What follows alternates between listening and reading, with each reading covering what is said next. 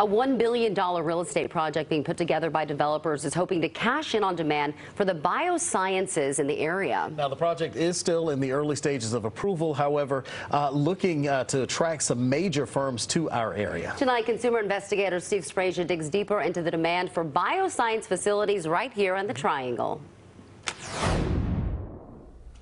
This 109-acre campus in Morrisville will be located close to, but not actually in, the Research Triangle Park. But even so, developers say it'll pull from the same talent pool that feeds both RTP as well as biotech firms here in the Triangle.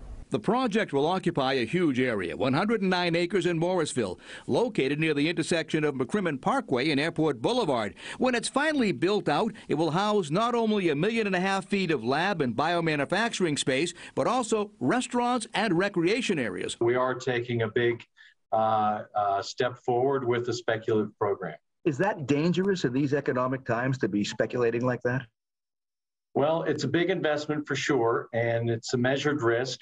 The project still just concept art like this. Its plans are going through the approval process right now with the town of Morrisville.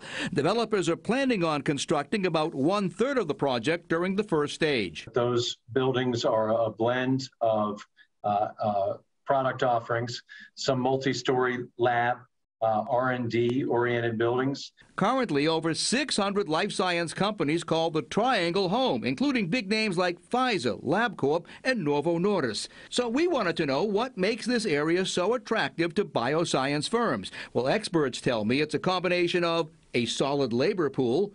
We're one of the world's largest science clusters, with lots of university research adding to that, and this geographic area has advantages for transportation, climate, and drivable recreation activities.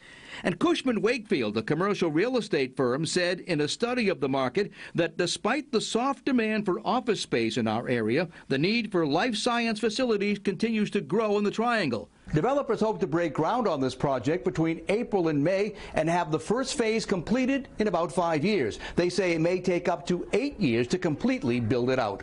Working for you, I'm consumer investigator Steve Sprague.